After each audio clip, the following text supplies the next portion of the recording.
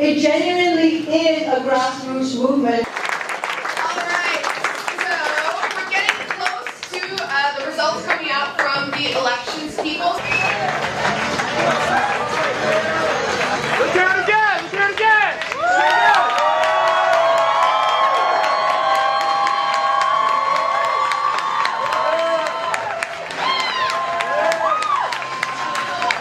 We're nipping at your heels, Conlon! Giddy up! When we rise up, and this is just the beginning. Richard Conlon is finished.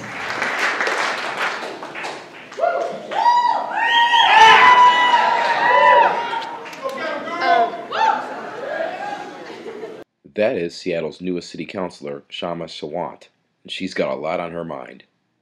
I have followed the campaign between candidate Sawant and Conlon shortly after I arrived in Seattle last July, and up and through our candidate forum on underwater homes and foreclosure, as well as the advocacy that has been championed by candidate Sawant and many of us on behalf of Jane Mayer in her fight against Bank of America. Well, at any rate, at the time that candidate Conlon wrote me to mention he couldn't come to the forum, he said he would speak with me after the election. At that time, almost no one thought that he meant, that we would be speaking at his house instead of City Hall.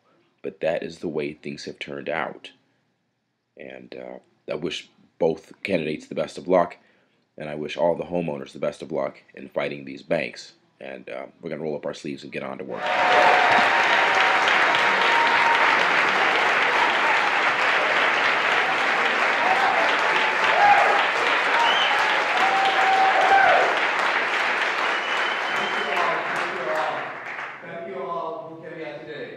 How are you feeling today? Can I hear it loud? How are you feeling today? Is it a beautiful day today? Thank you all who came here today to show your support for Kshama. I've never doubted that Kshama will win this race. I'm a big believer, and I believe from the first day that Kshama will be winning this race. Thanks. Well, we're here with the candidate. Do you have a comment for us? Well, this is a moment of victory. We should enjoy it, and I hope everyone comes to participate in the rally. Well, congratulations. To you too. Thank you for supporting. Indeed. Thank you, Chris. Well done. Jane Mayer, how are you? Very good. I'm very happy to celebrate with my friends for Kshama's winning as a socialist. Socialism for people, not for big corporations.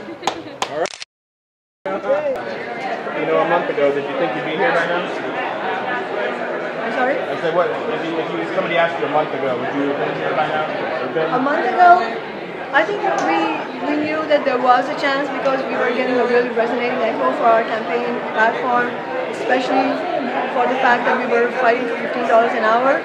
But I think as the campaign went on, it became more and more clear that we were gaining momentum, especially in the last few weeks, especially in the last weekend when we did the 100 rallies. It showed how much grassroots support there was.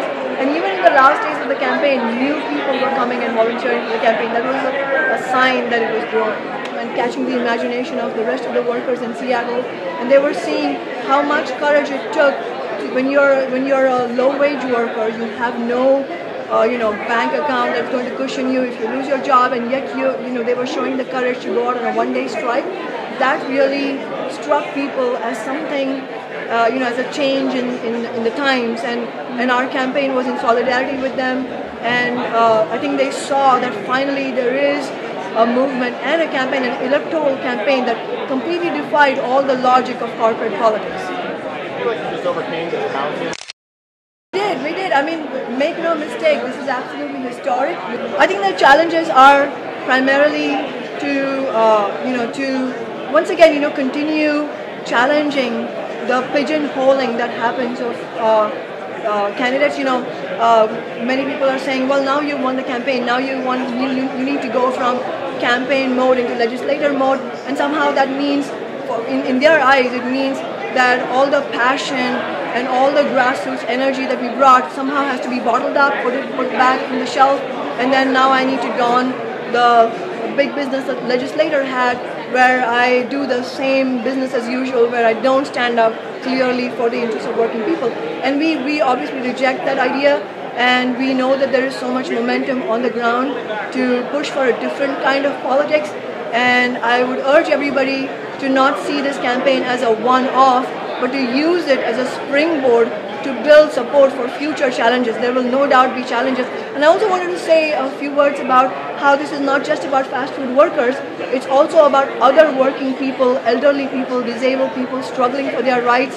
There's been an amazing start to the anti-foreclosure movement in Seattle through SAFE, standing against foreclosures and evictions.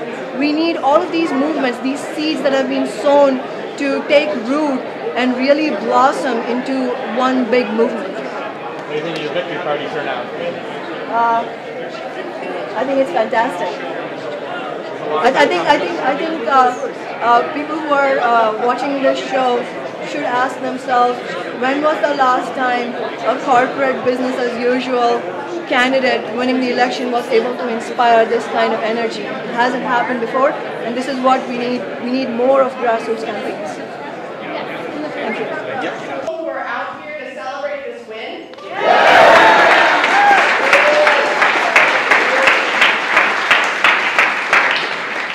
So I think this victory has really opened up the discussion both here in Seattle but also nationally about the crisis of capitalism, the system that so many suffer under, and